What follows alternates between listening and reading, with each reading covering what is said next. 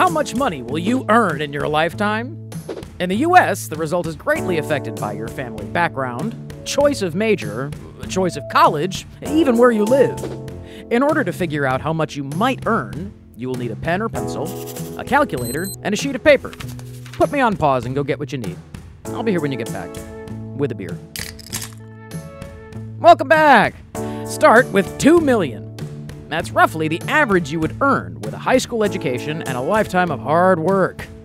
Now I'm going to ask you a series of questions, and every time you're going to add or subtract money accordingly. I sure hope you get rich, like I'm going to be when my internet startup takes off. Booyah! Number 1, do you speak fluent English? Yes, add 0. No, subtract 343,000. So here's what you need to do. If you live in the US, you want to make serious money, learn to speak English already. Number 2, describe yourself. White male, add 0. White female, subtract 425,000. Asian male, add 90,000. Asian female, add 70,000. Hispanic male, subtract 650,000. Hispanic female, subtract 450,000. African American male, subtract 450,000. African American female, subtract 330,000. Other male, subtract 320,000. Other female, subtract 240,000. Number 3, did you attend college? Did not graduate high school? Subtract 750,000. Wow, that is a huge hit. Graduated high school? Subtract 400,000. Not always easy, but always worth it. Partial college education, subtract 150,000. Associate's degree, add 50,000. Now we're moving in the right direction. Bachelor's degree, add 600,000. Yeah, baby! Advanced degree, add 750,000. The difference between graduating high school and graduating college is huge. If you didn't graduate and you want to earn a good living, go back to school! Number 4, rate your college. Excellent, add 500,000. Very good, add 350,000. Good, add 200,000. Adequate, add 150,000. Below average, add 100,000. Didn't go to college? Don't add or subtract anything. Is this all too general for you?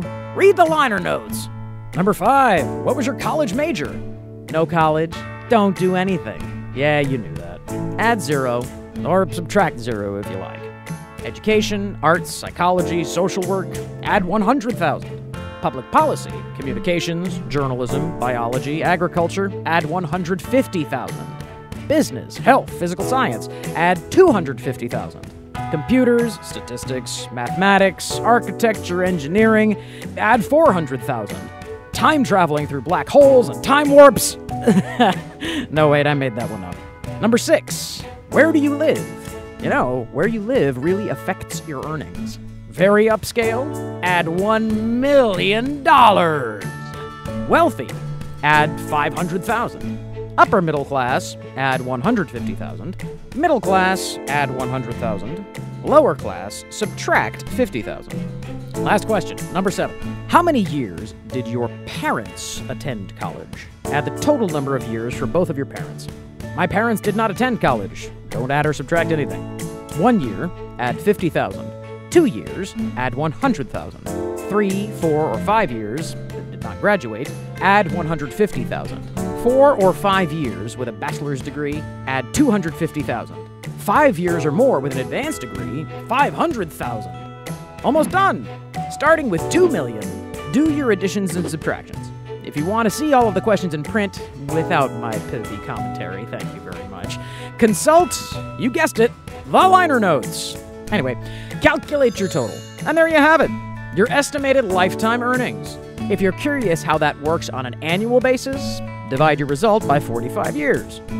Want to invest? Hey, just give me a call.